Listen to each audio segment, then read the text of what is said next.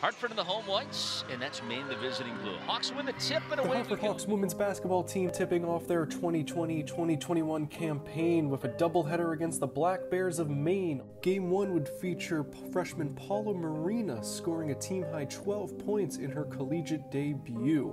Marina's 12 points was the first time a freshman scored double figures in their Hartford debut since Sierra DaCosta scored 11 in the Hawks' season-opening win over Boston College in 2016-17. Game 1 would be all Maine, though, as they took home an 85-57 victory. So we are set to tip off college basketball coming to you from West Hartford. Back to the Chase Arena on Wednesday afternoon for the second game in the doubleheader. Hartford would use the opening 5 minutes and 48 seconds of the contest to go on an 11-2 run, holding Maine to 1 of 9 from the floor during that stretch. Brienne Bellerin would knock down the three-pointer there to push the Hawks' lead to 27-22 as they entered the halftime break.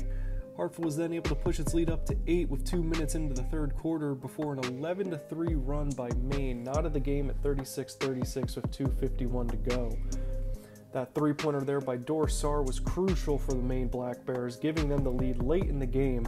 But Nina Farkic, who had a breakout game, making the crazy wild layup there. She led the Hawks with 13 points, 8 rebounds, and 4 assists.